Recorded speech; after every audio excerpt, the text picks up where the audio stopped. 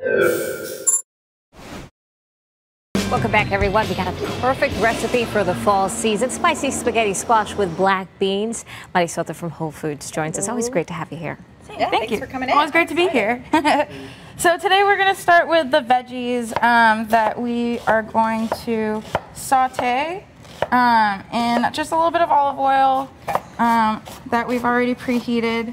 And then the spaghetti squash we've already pre-roasted, and we have set aside, and we'll incorporate that here at the end. So let's talk about how you did that. Yeah, how long do you roast that? Okay, so for this, all I do is put a little bit of olive oil on the inside of the squash, and then put it upside down, or with the inside on the actual pan. Yeah, so it'll be flipped the other way in the pan. Yeah, and then you have the olive oil all in the inside and on the outside.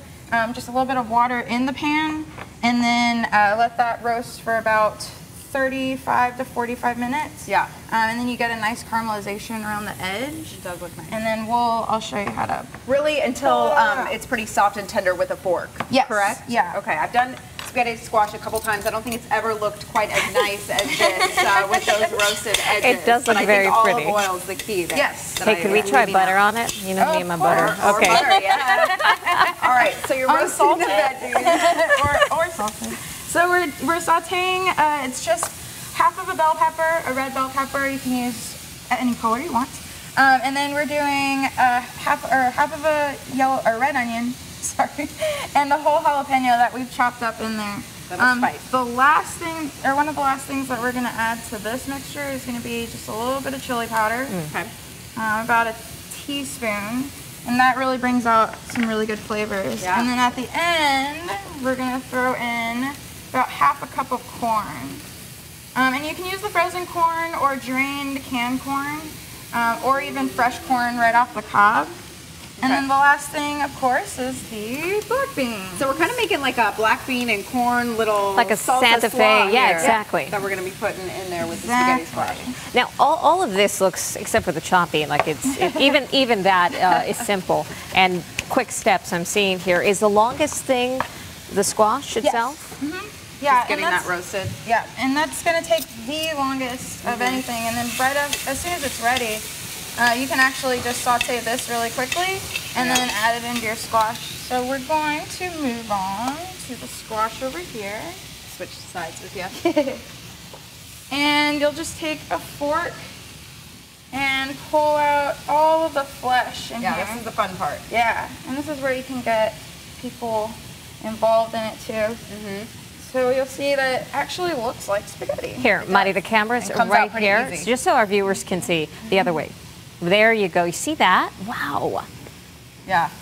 Just comes right out after you roast it like So that. we'll just put that into a bowl on the side, and you can get the last of it with this. And what's cool about this is everything's 100% edible, so you can use the outside of the squash still as kind of your dish to serve it in. Isn't that pretty? Yeah, I love that. And you know what I've done too is roast the seeds, just like pumpkin seeds. They taste very similar. And what you can do is actually season those too, and you can have different flavors of the seeds too, so you use the whole thing. I love this time of year when we're seeing more of the squashes and the pumpkins and everything like that, and It's my getting favorite ideas too. on how to incorporate them So into we'll meals. get some of the flesh out of there. And I like what you were saying earlier about cutting it the other way also, and getting longer strips. Oh. Yeah, I'm gonna so try that, I'm actually. not sure. I haven't done this yet. We cut this horizontally, or you did, but I read that if you cut it vertically, so you almost have two bowls, Oh, that's and you really cook cool. it that way, Yeah, like a then it bread might bowl come almost. out with longer spaghetti strings. I don't know. So here we Something are. to try. Yeah, I'm definitely gonna try that. So with this, we're just gonna throw it into the pan for a second. Oh.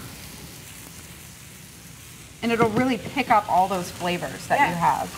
And you can actually turn off your pan at that point and just toss everything together. That is so pretty. I mean, the color of the squash and the beans and the bell peppers with the jalapeno, it looks like fall. It does. Great fall dish. And smells like Texas. And then the last thing you can throw in. Looks like fall, smells like Texas. Right? That's what we're doing here on the morning show this month. That's our thing. Yeah. And then with this, we're gonna throw it right back into Oh yeah, like the you said. squash. Serve it there.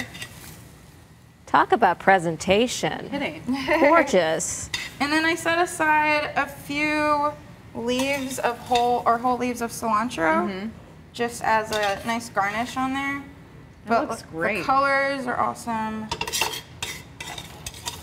And then this last part. And this is really a dish that can appeal to most people, I would say. You know, even if your kids are a little squeamish with the veggies. Spaghetti squash doesn't have too much flavor. Like I said, it's kind of picking up the other flavors. It absorbs everything else, yeah.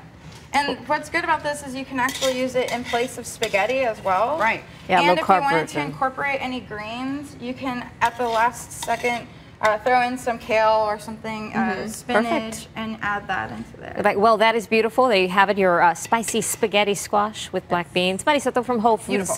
Thanks so much.